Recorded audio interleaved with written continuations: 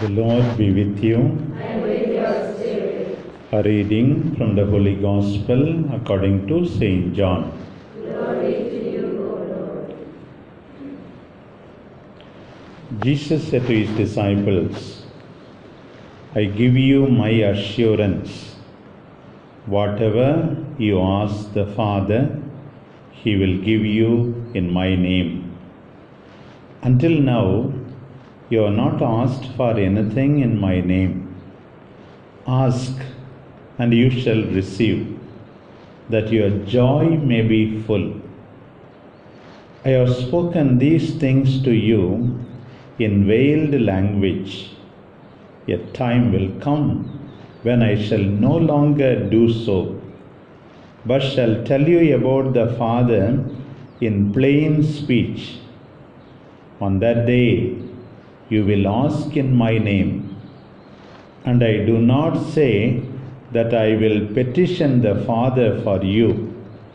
The Father already loves you, because you have loved me, and have believed that I came from God. I did indeed come from the Father. I came into the world. Now I am leaving the world to go to the Father. The Gospel of the Lord.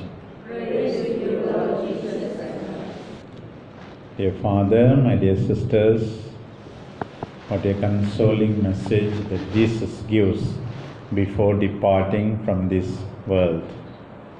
He says, if you pray to the Father, you will get everything. Ask the Father in my name.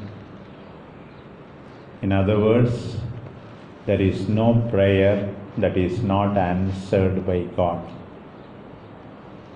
Prayer time is not a waste of time. God willing, our sufferings may be disappearing. Whether they disappear or not, one thing is certain. God will give us enormous strength, energy, courage to bear the sufferings and be happy. Today Jesus says, your joy will be full. God will give us joy amidst difficulties, amidst problems. That is really reassuring for us. Jesus showed us the heart of the Father by the parable of the prodigal son. When Jesus was accused for being too kind to the sinners, he said, you are accusing me. I will show you the heart of my Father. My Father grieves, suffers when others suffer. My Father forgives. My Father is generous. I am like my Father. Jesus cares about us. Our God cares about us. And He will give us enormous strength. That's what we learn especially from today's Gospel passage.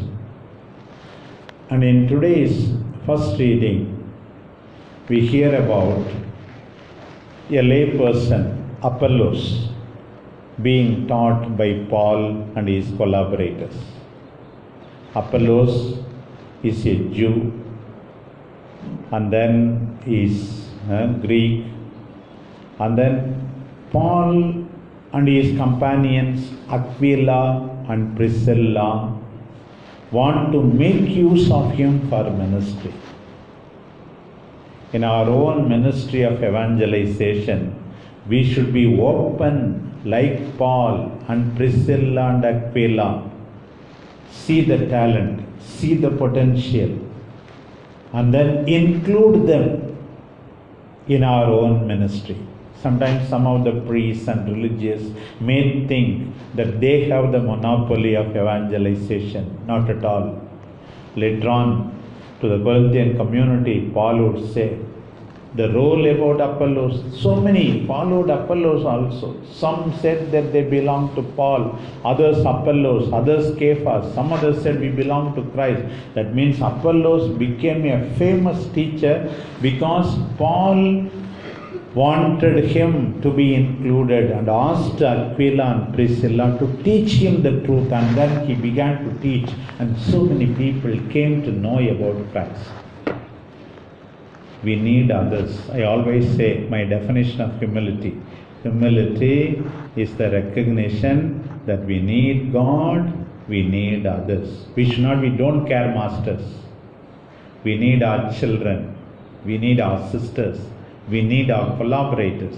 We have to recognize it constantly.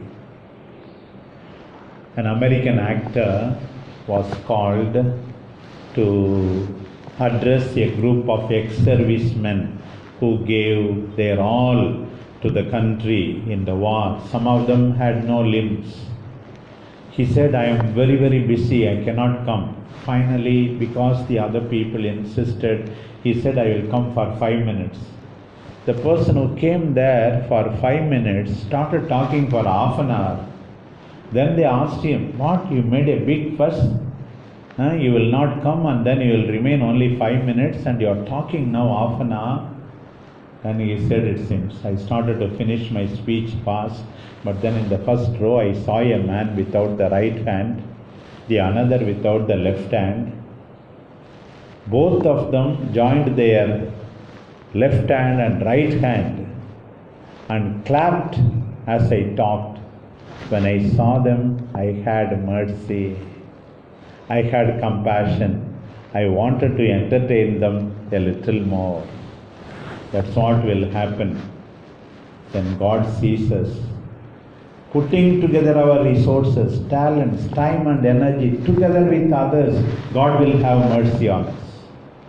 Just as the actor had mercy on us, I need this sister, I need this girl, I need this man for my ministry. When we join our resources, God will have mercy on us and do wonderful things to us. Let us continue to pray. Let us continue to collaborate. Let us know that each one of our brothers and sisters are needed, are co-heirs to the promises of God, are collaborators in the ministry of God. Amen.